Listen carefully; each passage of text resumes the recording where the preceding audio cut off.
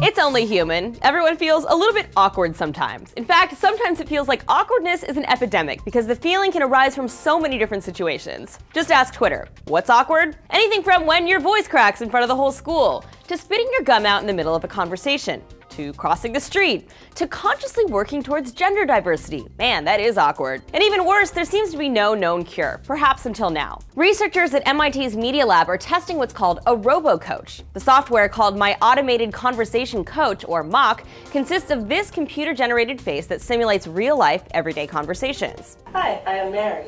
I'm looking forward to doing your interview.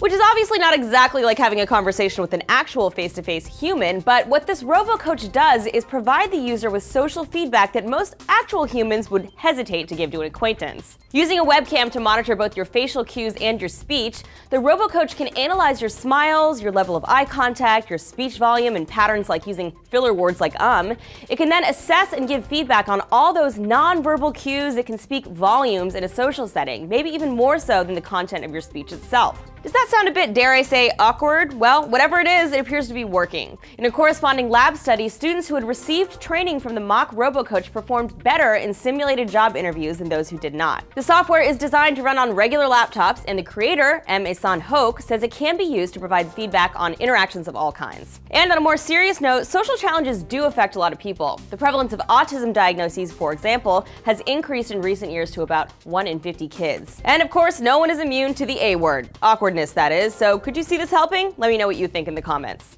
For TFN, this is Annie. And for more on how cutting-edge robotics could be integrated into our lives, check out my report from this year's Global Future 2045 Congress, where I saw some androids you have to see to believe.